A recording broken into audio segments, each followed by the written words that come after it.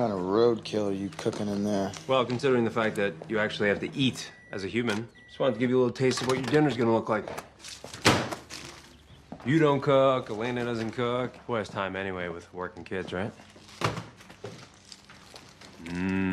Salisbury steak. Dig in, Damon. You're gonna need all that energy for these. Oh, yeah? What's this? That's just the rest of your life. Paperwork? That's your big move? Let me ask you something. When was the last time you filled out paperwork of any kind? Taxes, health insurance, driver's license? Every idiot in the country does it. You think I'm in trouble with this? You will the first time you encounter some moron that you can't kill or compel. Maybe.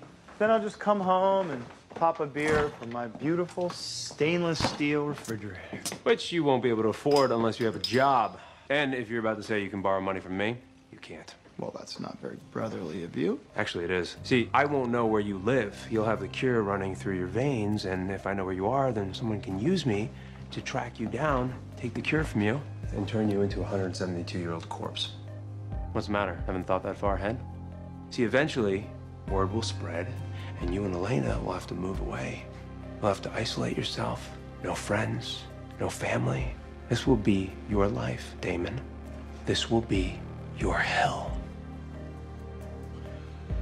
Well, that is where you were wrong, my brother. This will not be my life. This will be my life. See, Elena was pretty explicit about what she wanted. Now, this isn't Tribeca. New York's a little too crowded for me. But it is above a bar that I own next to a medical school. It's in the Northwest somewhere. I mean, I'd tell you where it was, but you made it abundantly clear you didn't want to know. Let me go check out upstairs.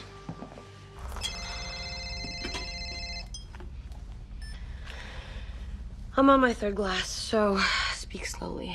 You know how you and I were both worried that he didn't think this through? He thought it through. It's Damon. He didn't. He's ready to do this, Elena. He's got your perfect little life all planned out. I want the perfect human life with him too, Stefan. Trust me. But life isn't perfect. Okay, look, you have a few more hours, so push him. Make him see that.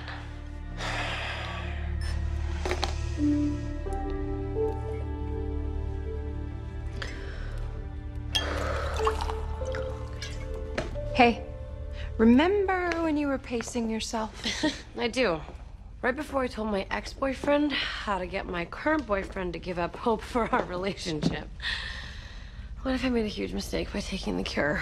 The only mistake you made was that last glass of champagne. I'm gonna go make some coffee before you spiral through the earth to China. Yeah, okay.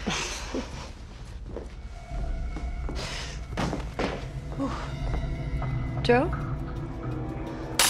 Are you okay? Joe!